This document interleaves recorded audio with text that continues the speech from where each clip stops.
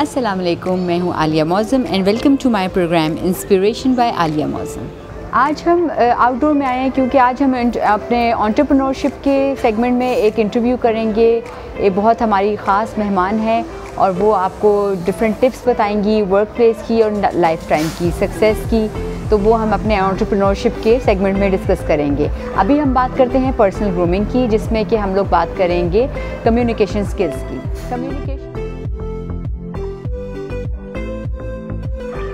Communication skills में आज हम डिस्कस करेंगे आई लैंग्वेज को, कि आई लैंग्वेज इसके दो एस्पेक्ट्स होते हैं। एक जगह हम ये बताएंगे कि आई लैंग्वेज कहाँ नहीं इस्तेमाल करनी चाहिए और एक है कि कहाँ पे हमें इस्तेमाल करनी चाहिए।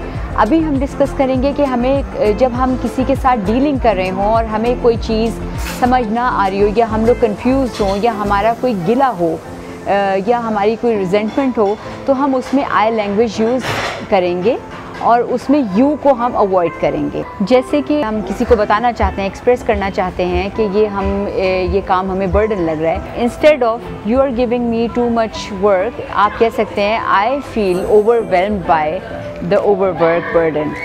तो इसी तरह से मतलब अगले को जब इस तरह की लैंग्वेज जब आप यूज़ करते हैं, इस तरह की स्टेटमेंट्स यूज़ करते हैं, तो अगला ऑफेंसिव नहीं होता, उसको ये नहीं लगता कि आप उससे शिकायत कर रहे हैं। जब आप अपने आप को रख के बताते हैं तो उससे लोगों को ये फील होता है कि आप वो एम्पैथेटिक हो जाते हैं आपकी तरफ, वो फिर आपके बारे में सोचना शुरू करते हैं। तो ये स्टेप को ज़रूर ज़हन में रखिएगा कि आई यूज़ करें जब आपको किसी से कोई गिला या कोई शिकायत या कोई आपने अपनी कंप्लेंट करनी हो। अब हम बात करेंगे मिसेस नबीला अख्तर से, जो कि रैकेट कंपनी के HR डिपार्टमेंट की बिज़नेस टीम को लीड करती हैं। और रैकेट कंपनी रिकग्नाइज्ड है पाकिस्तान में, जैसे कि डेटॉल ब्रांड हो गया, स्ट्रेप्सिल्स हो गया। HR डिपार्टमेंट जो है कंपनी की बैकबोन कहलाता है। तो आज हम मिसेस नबीला अख्तर से कुछ टिप्स लेंगे, कुछ क्वेश्चंस पूछेंगे जिनके वो हमें आंसर देंगी, और आई होप कि आपको वो आंसर्स काफ़ी आपके लिए हेल्पफुल होंगे। जी मिस नबीला, आप ये बताइए कि की ऑफ सक्सेस क्या है? Key to success. The most successful people I know, the biggest success they have is a plan. They have a plan. They know exactly what they want to do. They know exactly where they want to go. So what I would say is try and create a plan. So at work, think about what's the next career you want and write it down. Think about where you are now. Think about the capabilities, think about the skills, and think about the experiences that you want to get to that plan.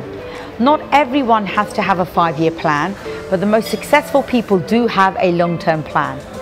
Break your plan down. So you might have a plan that I want to do this job by 2 years. So in my first year, in the first 6 months, I want to achieve these experiences, these capabilities, and these skills. Break it down. So your plan could be broken down into 6 months, into 1 year, into 2 years. But write it down. It's very important to write your plan down. And then you'll have something tangible to look at and something tangible to achieve.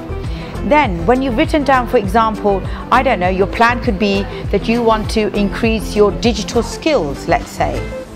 In order to increase your digital skills, what experiences would I need? Who do I need to talk to? What book do I need to read? What seminar do I need to attend? What job do I need to change? So the most important thing is to think about the gaps you have. I am here today, this is where I want to go, and this is the capability, skills, and experience gaps that I have. If you do that, you will then have an ambition and you'll know where you want to go. That would be my top tips.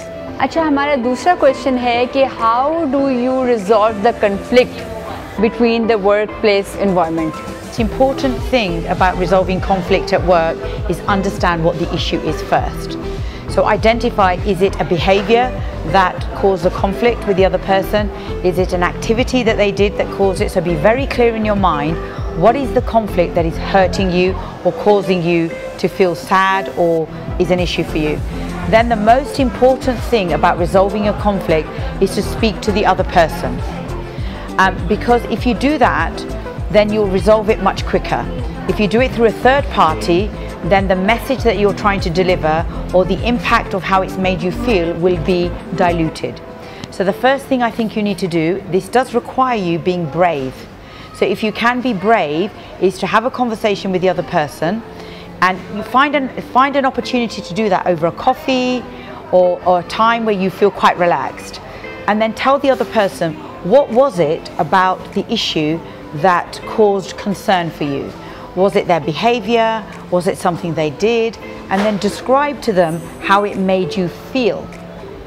And then hopefully they will understand that, because help them, the clearer you are, the easier it will be in order for you to resolve. So tell them when it happened, what time it was, all of these things, because sometimes people forget the situation or they forget when it happened. So the other most important thing about resolving conflict is do it as soon as possible.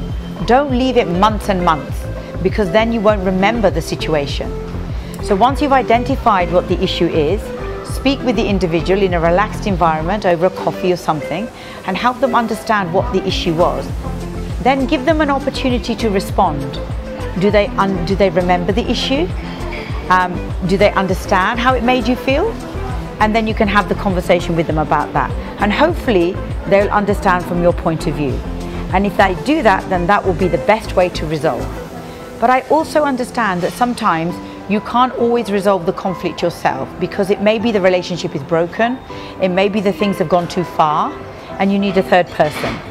And in that situation, find a third person that both parties know quite well. And maybe you can bring somebody else in and help them understand the issue, and maybe they can, on your behalf, talk to them. Sometimes you can bring a third party in to mediate. So you can bring a third party in to talk with both of you to resolve the conflict. But the most important skill that an individual needs to have is empathy. It's really important to be empathetic. Even if the other person is not empathetic, if you can lead with empathy and try and describe the situation, most people will not have an issue with empathy, because most people understand that how you feel is how you feel, and they will want to correct how you feel. So I think lead with empathy and try and have the conflict resolution as quickly as possible to the event. So that would be my way of resolving conflict. अच्छा नबीला, हमें एक और question है जो बहुत important है. How do create balance in work life and your personal life as well? Okay, one of the most important things about creating work-life balance as a leader is to lead by example. Because you would have heard the term shadow of a leader. Our people, our teams follow what we do. So I need to set an example. So if I'm working late, then I'm making people work late.